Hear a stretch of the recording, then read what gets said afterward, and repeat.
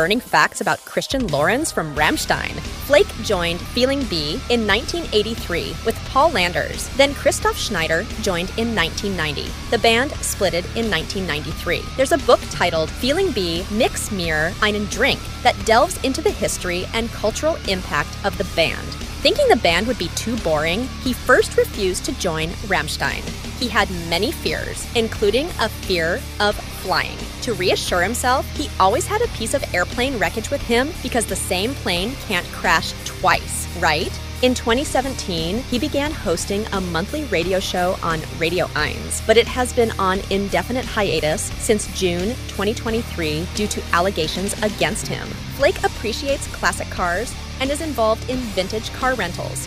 He preferred Germany before its reunification because life was simple and there weren't numerous unnecessary options. Do you also think life was better 40 years ago?